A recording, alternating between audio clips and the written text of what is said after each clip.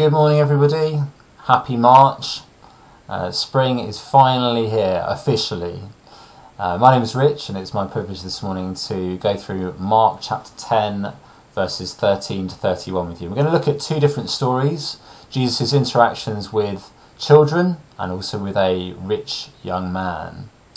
And we're going to start at the beginning by looking at how Jesus is very tough in the way that he speaks to the disciples.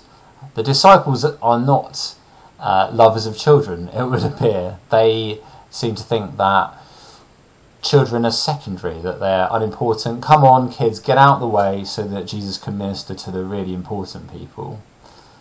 And even as a parent, I can find myself slipping into that kind of mentality. I can tend to think, so basically we have this one particular part of our weekends at least where we have quiet time in our house, and quiet time is this wonderful 90-minute period, sometimes 90-minute period, where my youngest is asleep and my two elder children are in their bedroom playing on their own. And there can be a temptation for me to think this is the epitome of the day, this is the best bit, it's where the kids don't bother me ever, they're just being quiet in quiet time. And I'm half joking, but in all seriousness I can easily slip into this mentality of thinking that life is about pursuing my career, it's about improving my personal bests on Strava, it's about getting through my book list for the year, it's about enjoying watching Manchester United win sometimes. And those things are good, but they're not the things, they're not the priority. Actually, children are very high up Jesus' list. And I don't want you to switch off at this point if you're not a parent, because this is true for you even if you don't have your own children. Actually, Jesus really cares about children. He wants to point us towards being like them in a minute, as we'll see. And so if you're not a parent, I want you to think about the fact that we're a church, we're a family together, and actually there are many people who are single or don't have their own children who do a lot of good to my kids in letting them know about Jesus. And that can be quite formal. It might be that when we reopen shortly, it might be that God wants you to get stuck in and serving in the children's work. That's not a secondary thing. It's not, well, the main stuff goes on in the meeting. No, actually the kids' work is vital to the life of a church, to our church. But also it might just be in your interactions just in a more casual way. God wants you to have a high view of the importance of children. Secondly, Jesus says, "Let the children come to me. Do not hinder them, for the kingdom belongs to such as these." And that surely begs the question, how is it that we can hinder children? And I think there are two ways, broadly speaking. I'm sure there are more. But one of them is legalism. Actually, Jesus says, "Let the little children come to me." He doesn't say, let them come to religion. He doesn't say, let's settle for behaviour modification. Let the children behave well. He doesn't say that. He says, let the children come to me. And it's vital that as parents we have vibrant relationships with God ourselves. And the same, if you're not a parent, little children are very observant. They notice the sincerity of your faith. Is it just for show? Or is it genuine? Do you really love Jesus? Have you really got passion for him? So we mustn't settle for legalism. That can hinder children. They'll see right through that. Might be that we sometimes just go through periods of indifference, and sometimes I've battled this as well. Sometimes you just think, you know, we've been in lockdown for all this time, you just sometimes think, oh, just go to bed, or let's just stick on Netflix, or whatever it may be.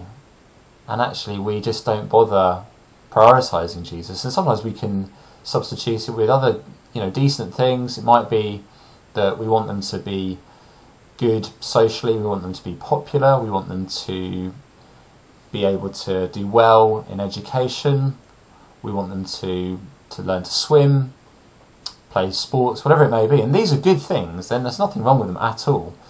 But they can very easily take the place of Jesus. And so we mustn't hinder our children by not teaching them at all about him, or by giving them the half-baked substitute of legalistic religion. Jesus wants us to let the children come to him. Thirdly, Jesus doesn't just say, let the children come to me. He also says, receive the kingdom like a little child. What does he mean by that? Well, he doesn't mean just believe in anything, because actually kids quite literally sometimes will believe in anything. Actually, no.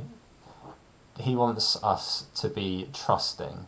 The reason my kids actually believe what I have to say to them most of the time is because they know that I love them. They know that I have their best interests at heart, and so I tell them the truth.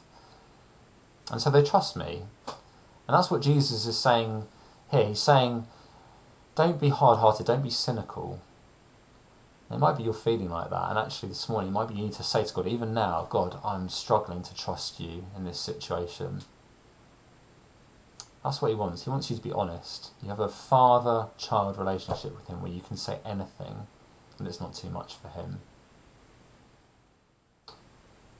But contrast that with the story of the rich young man. Now, if there was ever a parable about a 21st century Westerner, surely it's this guy. He thinks he's very moral. He says, I've done it all, Jesus. I've managed to keep the commandments. I'm good enough. I can impress you with my morality. And he's got wealth. He thinks, I don't really need to trust God. I've got money. I can sort myself out. I've got my life in control. And Jesus says, don't be like him. Don't think you can impress me with your moral efforts. Don't think you've got everything sussed and under control. No. Be like this child who trusts in me. Receive the gospel as a free gift of grace that you can't earn.